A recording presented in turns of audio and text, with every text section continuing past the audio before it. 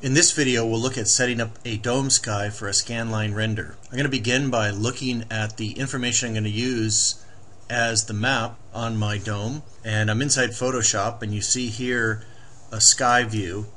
This was shot from the end of a pier so as to avoid any landforms that would disrupt the sky information. You do notice the distortion and cupping here of the ocean, and that comes from splicing together several images. It's important to note that you need adequate pixel count to fill up the dome. Otherwise, when you go to map this information on the dome, you'll literally see the pixels in the sky. And so take into consideration exactly what the output size would be to gauge exactly how many pixels that you'll need in the background. I'm assuming that I might have several picture frames worth of tracking capability up and down between the top of the dome and the ground. And so at a resolution of 640 by 480, that would allow me to have at least 4 times 480 or close to 2,000 pixels from top to bottom. If we look at the image size, you'll notice that I have 8,000 pixels in width and 2,580 pixels in height. With that piece of information intact, let's look at setting up the dome. Inside 3D Studio, I'm going to begin by building a sphere object. I'm going to go to the sphere tool, and we're going to click and drag and produce a sphere that would represent the universe about our scene. Now we're going to get inside here, and assuming we have some sort of model, in our case the wall house sitting at the center, we don't need the lower half of this. We'll have a ground plane. The upper portion will represent the sky that wraps around our model.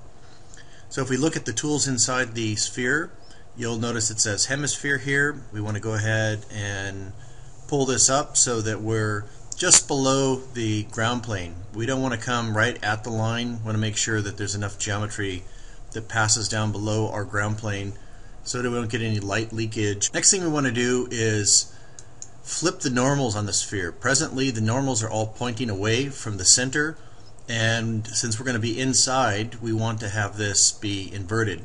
And I'm going to pull down to where we find normal.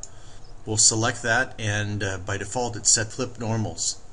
So if we flip our normals, then anything that's mapped onto here will be interacting as if the primary light source is at the center. Next, I'm going to set up what would be the equivalent of a ground plane. So I'm going to go to the Create, Geometry, and Plane. We'll click and drag, and it doesn't really matter in this case what all is here, just enough to make sure that there's something beneath the hemisphere. And next we'll go ahead and get inside, and we'll go to Create, Cameras. I'll set up a target camera, and I'm going to click and drag somewhere near where I'm going to be standing towards the center of the space. When you place a camera, it automatically gets placed right on the XY plane down here. So we want to get this camera up into space just slightly.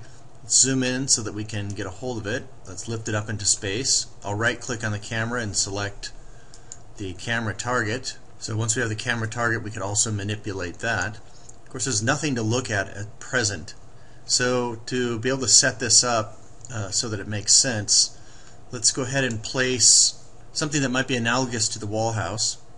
Let's say that's sufficient for right now.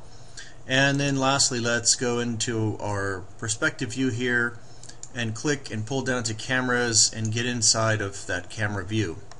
As you notice, the angle of our camera is not sufficient to see much of the background. So we'll go into the Modify tab and adjust the field of view to something that's a little bit more wide angle.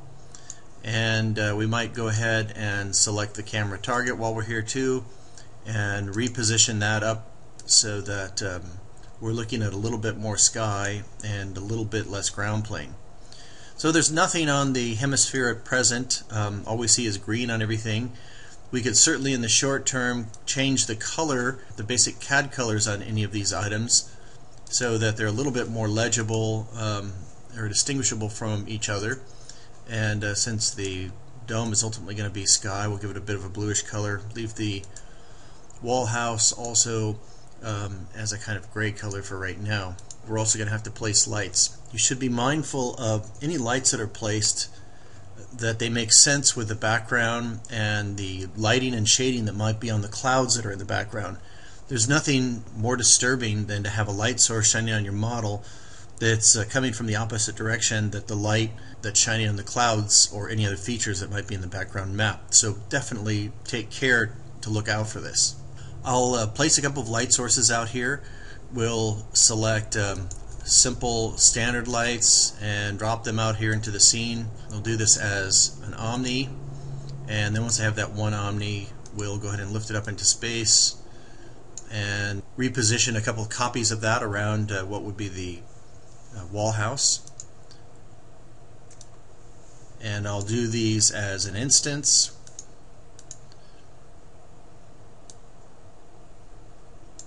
Okay, so we have some illumination around the scene. Let's confirm what the attributes are of the Omni lights. They're on. These won't be having shadows on them. We'll make sure of that. We'll set something up as a primary light source that does cast shadows. And there'll be multiplier likely is going to need to be reduced on this, and we may even need to turn on decay. But before doing so, let's set up our primary light source, and that will be a target spot. And usually the angle between the target spot and the subject matter and the line of sight of the camera is going to be somewhere between 45 and 90 degrees. So let's go ahead and lift this up into position, and we can expand our hotspot so that we don't see any edge to this. Now, an important part of setting up the primary light source, since it's inside the dome, is we want to make sure that the light doesn't shine on the side of the dome and clearly make it look like a stage set.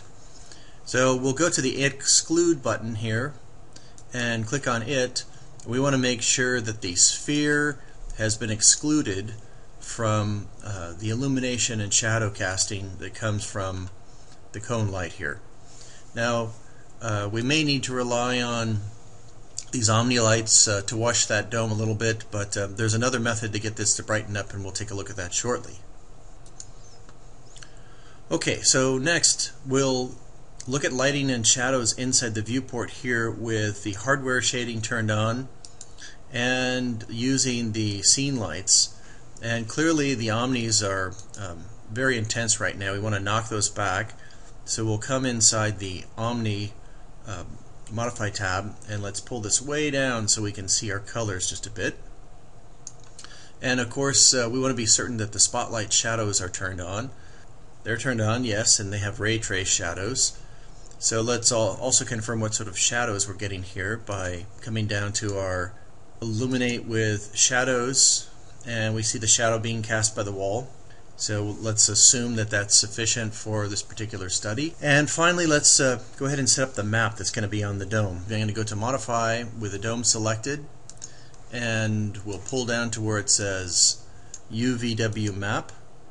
And we're going to, now we have a map placed on here. We're going to set up a map type that is cylindrical. Even though this is a spherical geometry, the map that I produced is it's a series of rectangles that have been stitched together, and they really are derived from some sort of cylindrical image collection. So it works best with cylindrical map in this case. Now, we don't have any information mapped on here yet, but clearly once we place the map, this is a Scanline. We don't want to have real-world map size. This is something that's going to be used with mental ray. You should see the orange outline here of the UVW map that's been placed on the hemisphere. And let's now finally develop the map that will be placed on the hemisphere. I'm going to go to my material editor. We are going to go retrieve the map that we were just looking at in Photoshop. I'm going to set up a standard material type, and you'll see all of these options in here in yellow that go with mental ray. I have yet to readjust my renderer so that we get a Scanline, but we'll take care of that at the end. And I'll now come down to where I find the diffuse color swatch and the none button immediately adjacent to that. We'll click on this, and we'll trace out a path to a bitmap inside my materials Dome Sky. Okay, Dome Sky, and when it shows up inside the material editor, is also set to real world scale by default, and we want to take this checkbox off and set the value on tiling to 1 and 1 for right now. We'll go back to parent, And then we'll go ahead and place the map and make some additional adjustments after it's been placed. So the dome is still selected. We'll go ahead and click and assign material to selection. And one last thing here, it's not showing up in the viewport because we need to turn on Show Standard Map in Viewport. And here we go. Now we can see our sky map applied to the dome beyond. Now it may well be that the seam in this map needs to be rotated out of the camera. Right now, I'm not certain because we haven't rendered this. We will go back to the diffuse map and we'll look at the offset inside the tiling. And you'll notice if I scrub the value in here, there's the seam right there. We can rotate the map until that seam has been pushed out of the picture plane. And my angle on my camera is a bit wide right now. I'm seeing all the way up to the apex of the dome where we get the convergence in the pattern, and clearly there's some distortion. So we'll make some adjustments to our camera as well. So the map is on the dome. Some additional things that will need to be done to the map to make it more vibrant and sky-like include filling some of the other channels inside this material. Let's go back up to Parent, and now we're at the top of the stack that goes with this particular material, and I'm going to roll down to where I find all of the other maps that are available inside this material, and I'm going to simply reuse the diffuse color in my specular level and in my self-illumination, and I think that will be adequate for right now. So what you can do is make adjustments to the intensity and brightness of this map and make it be a little bit more vibrant by using the self-illumination channel, and we can also make adjustments to the specular level. So the highlights are going to be a little bit more sparkly, so take advantage of using these two additional channels as a way to make the sky a little bit more vibrant and to give it a little bit more depth.